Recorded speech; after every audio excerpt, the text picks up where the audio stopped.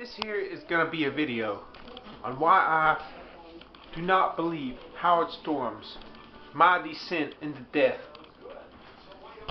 is a genuine experience, both from a Christian perspective and from a scientific reality perspective.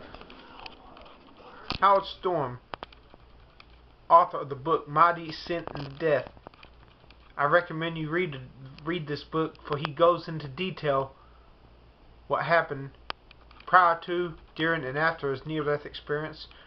He died in a Paris hospital, expecting to go into oblivion, finds himself standing next to his body,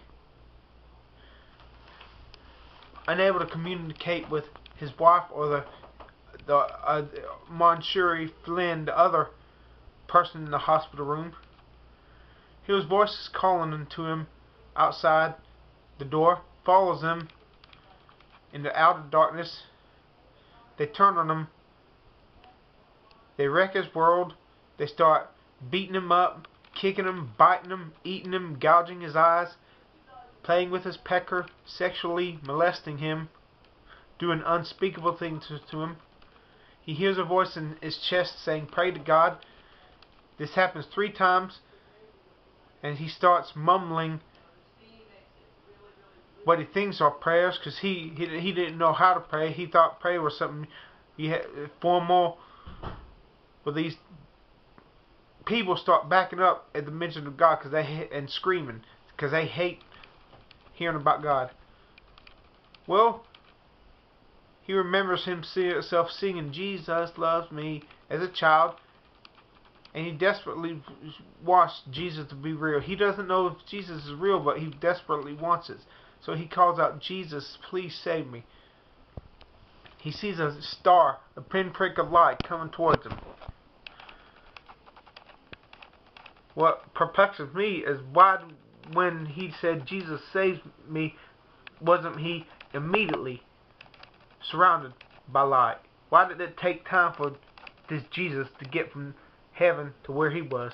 Well, anyways, Jesus lifts him up, heals his wounds, gives him a life review, shows him how he failed and succeeded at loving others, shows him that's the whole purpose of life, to learn to love. Then he allows him to ask any question he wants to. And Howard Storm asks him questions about World War II, the Holocaust. Why does God allow war? What happens when you die? Are there UFOs? Is there alien life? Not are there UFOs, but what are UFOs? Is there alien life on other worlds? Is Jesus the Son of God? Can I go to heaven now? And he's told no. And he is sent back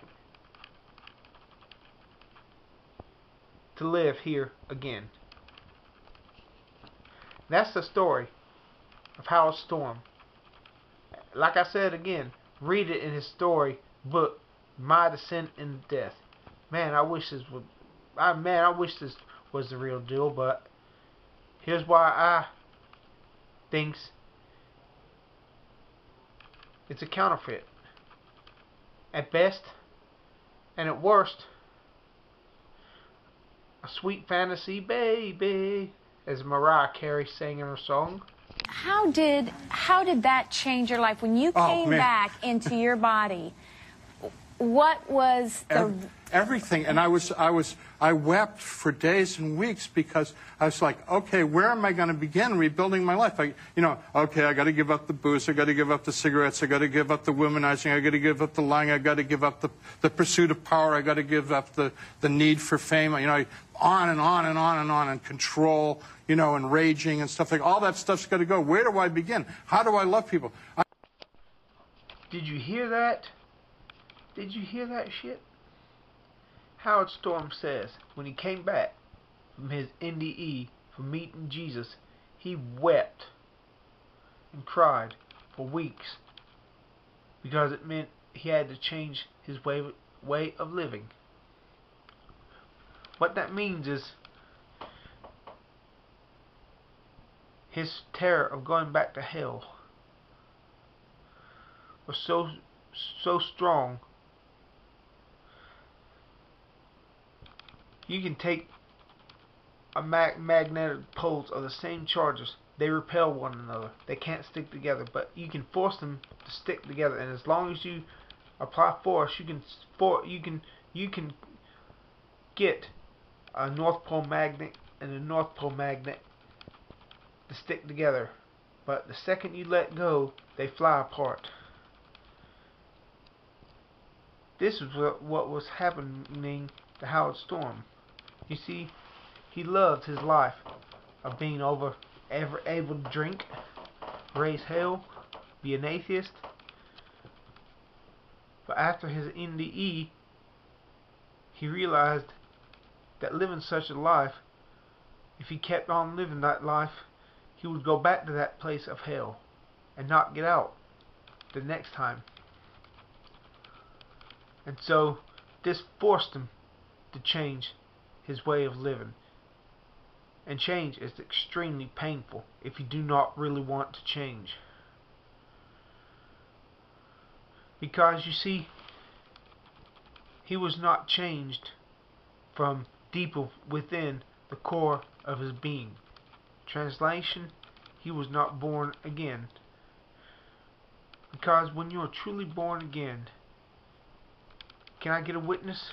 Can I get a witness out there for many of you truly born again Christians? When you are truly born again, when Jesus comes to live inside your heart, you got a new life. Not only do you want to change and serve and worship and love this Jesus, you now you suddenly love going to church. You suddenly love praying and reading your Bible. Not only that, but you no longer want to go out and get drunk. You no longer want to be the biggest, baddest bear in the woods. You do not cry about having. You do not cry for even one day about having to give up your old life. Like a snake shedding its skin, you're glad to leave that old life behind. In contrast to Howard Storm weeping about having to change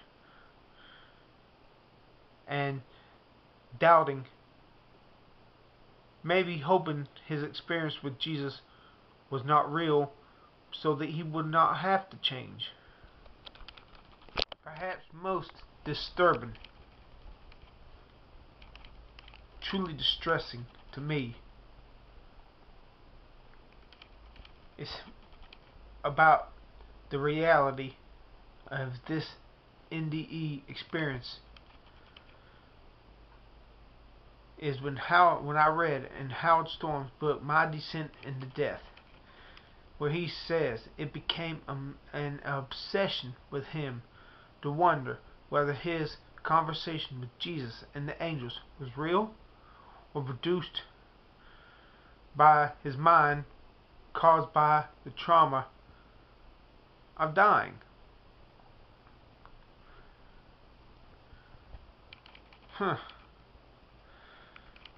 So, at best, Jesus did not come to live inside his heart. He was not born again, because when you are born again, any preacher will tell you who's been born again, they know that they've met Jesus.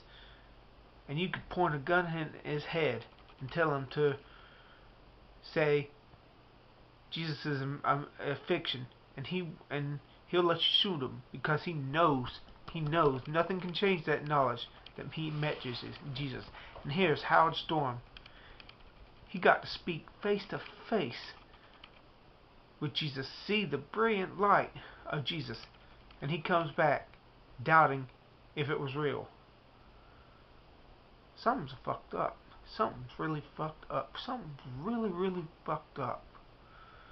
At worst, what is happening is this experience he had was produced deep, deep, deep in his brain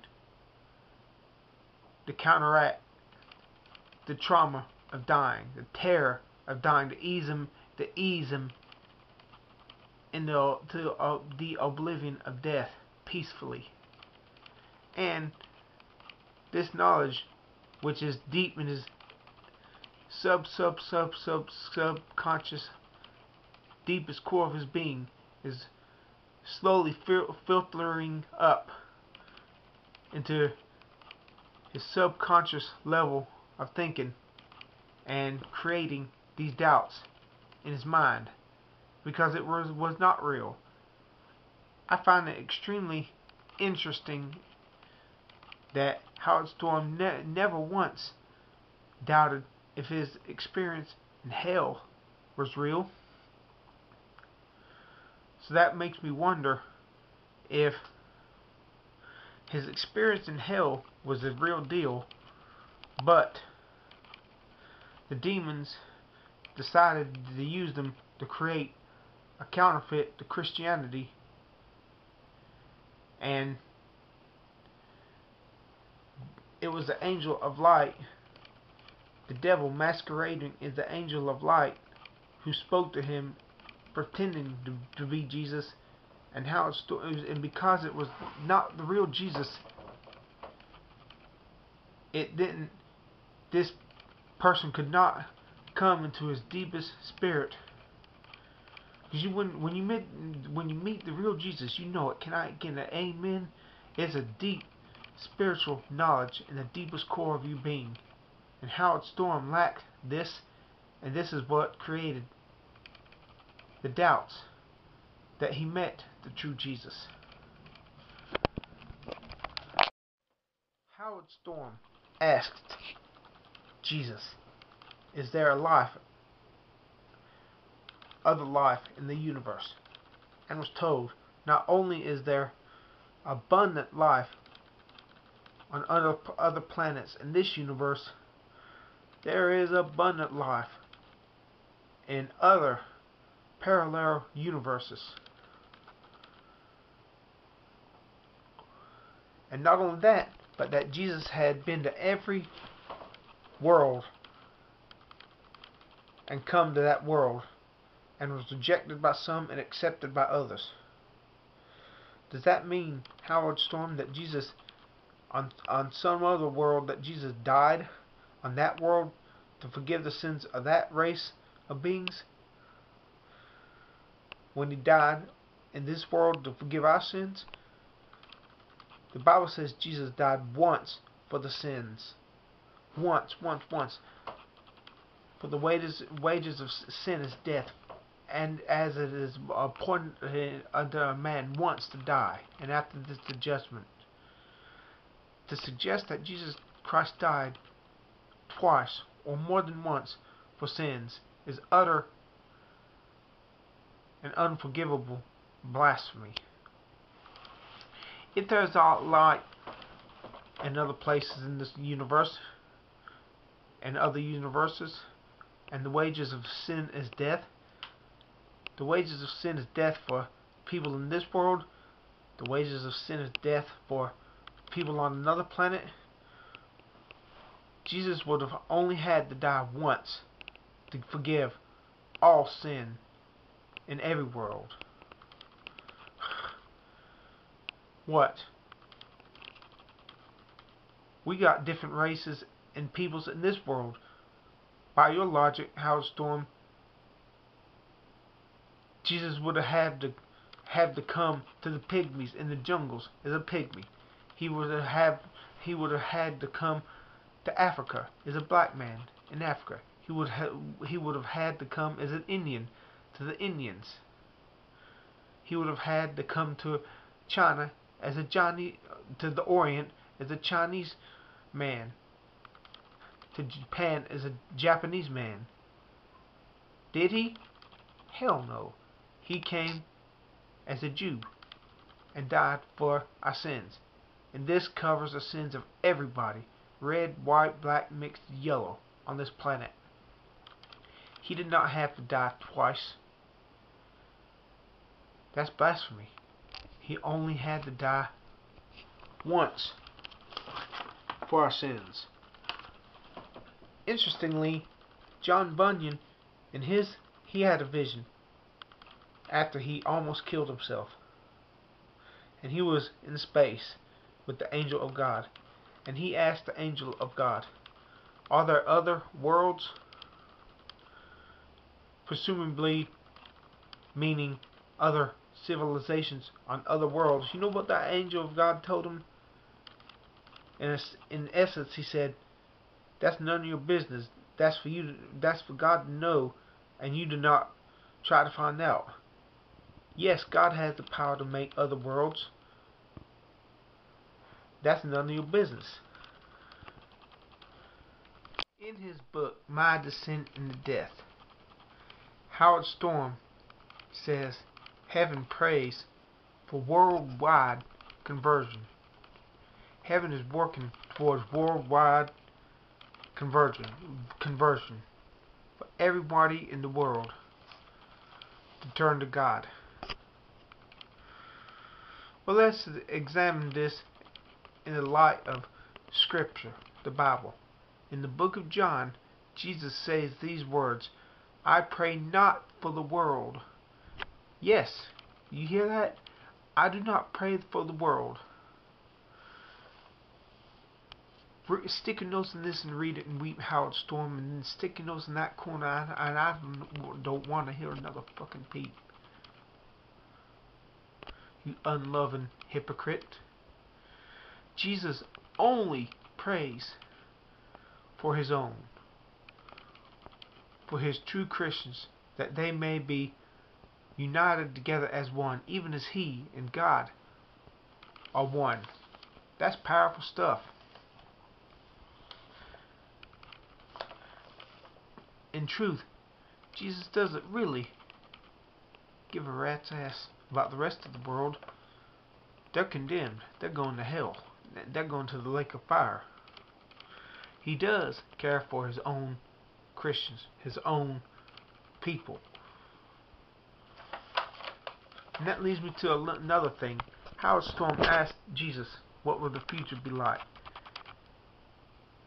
And he says Jesus showed him a world where people loved one another. Their greatest concern was raising and loving and caring for children. They communicated with plans and grew only enough food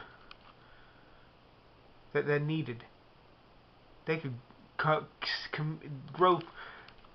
They could control weather. When a person got out of line, the whole community gathered around them to bring it back in love. People were not afraid of dying because it was simply the next step in your process of growth. Howard Storm asked, when will this happen? And was told by Jesus and the angels, in about 200 years. 200 years. Now let's look at this in the light of Scripture.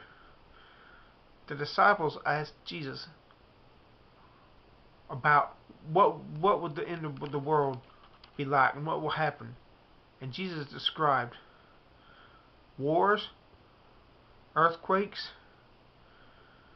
famine, a counterfeit Christ who would do such miracles that if it were possible, he could even deceive the real children of God. A time of trouble and woe and terror such as there has never been in the world before. And then he says this, no one knows the day or the time, not even the angels of heaven, not even the Son, but my Father only. But you are to watch, for I could come at any time, and no one knows when I'm coming. And if you ain't watching, I will come like a thief. And you will be shocked and surprised by my coming, because you didn't expect it to happen, but it will happen.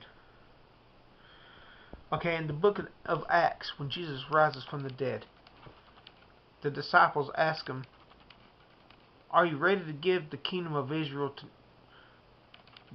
God to Israel now?" You know what Jesus says to them? "It is not for you to know the times or the seasons which God the Father has put in His own power." In other words, He told them, that's none of your business. Just follow me.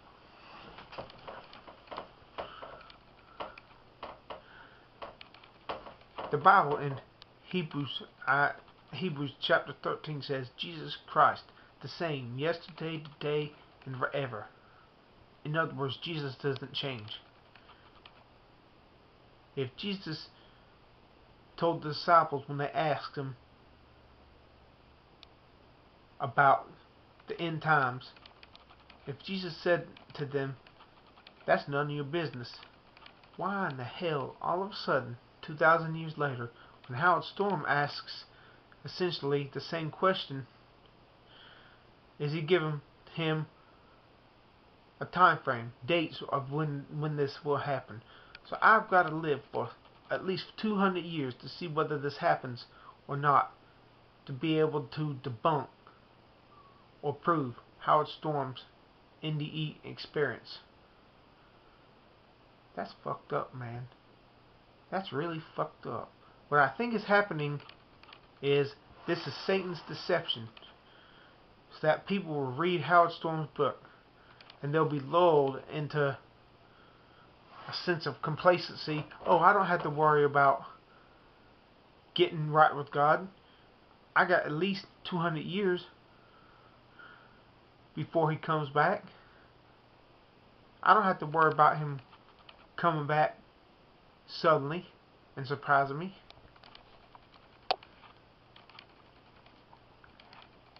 Or is this Howard Storm's mind trying to figure things out?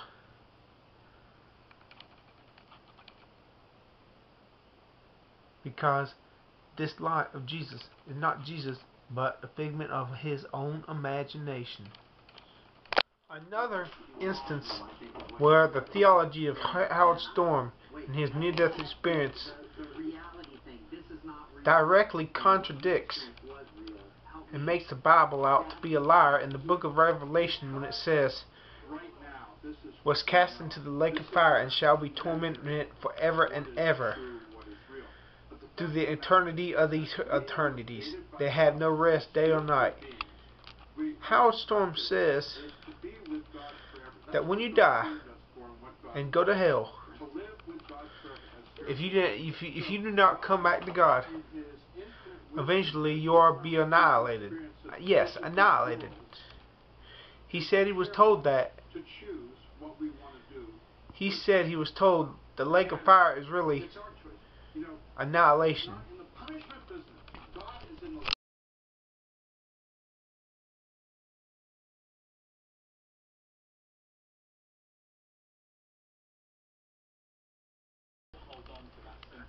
Why didn't Howard Storm ask any real questions? Questions that, to be answered, this being of light would have to know something that Howard Storm couldn't have possibly known in a million years, and thus this would have demonstrated this being of light was maybe more someone else, spiritual, not just some product of Howard Storm's deepest consciousness. All the questions Howard Storm answered were philosophical questions about atheism, about the Holocaust, and why does God keep allowing wars? What is it like when you die? Why didn't Howard Storm ask any questions like, who was Jack the Ripper? Who was or more importantly, who was the Zodiac killer? What causes homosexuality? Are people really born that way? What is the deal with the Bermuda Triangle? What is happening at the Bermuda Triangle? Why didn't he ask any real questions? Because if he had asked such questions like this, and if he got answers that had the ring of truth, especially if the answers could be demonstrated to be right, man, this would mean maybe at best he really did meet the true Jesus Christ, and at worst he met the counterfeit Christ, Lucifer masquerading as the angel of light. But in either way, it would have demonstrated that there is truly something beyond this physical world. But perhaps the most damning for me, the biggest evidence to me that his experience with Jesus, quote unquote, was bullshit, is a utter lack of love he gave to me when I called him on the telephone back in 2002, and in subsequent emails to him after that. He talked about this Jesus of unconditional, astonishing love, and he absolutely cannot pass one pixel of this love to me. Okay, the first time I call him on my telephone, the tone of his voice is totally devoid of any emotion, kind of unpleasantly business-like, intimidatingly so. A tone of voice that makes you feel ill at ease, intimidated. I asked him questions in emails, and finally he wrote back, "You really need to get yourself a counselor, as I am not qualified to answer your questions." Well, duh. You got to speak to Jesus face to face. I think that qualifies you. Jesus said, "To whom much is given, much is required." And if this is a truly experience with Jesus, buddy boy, you're not doing a thing to justify having been given this experience.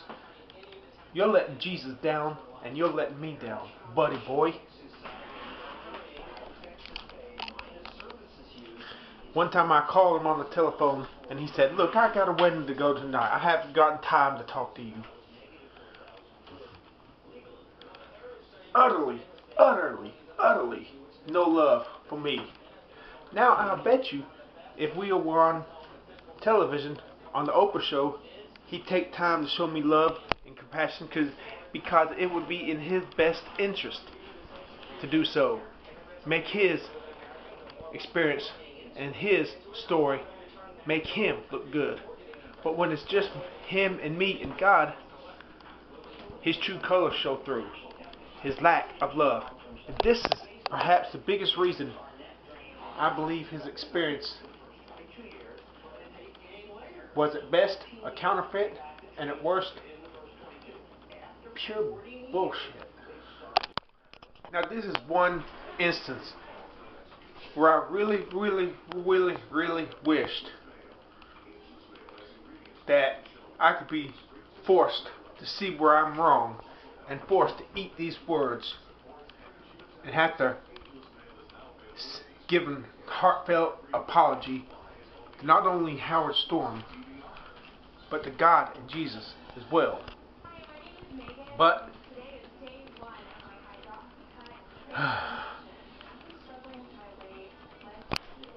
I really, really, really, really, really, really wish that Howard Storm's experience with Jesus was true, both from a Christian perspective and and truth really happened, and where's the real deal, and that his Jesus was and is the real Jesus. I'm really in this man's corner, but I got some gnawing doubts that maybe think it's, from a Christian perspective, a counterfeit. He met the angel of light. Lucifer, you remember, Paul says the devil masquerades as the angel of light, and I think that that's who he met, and I will explain why. Well, quite possibly, death is the end, and his subconscious mind created all this shit up. Spit, man. Mas pinheta.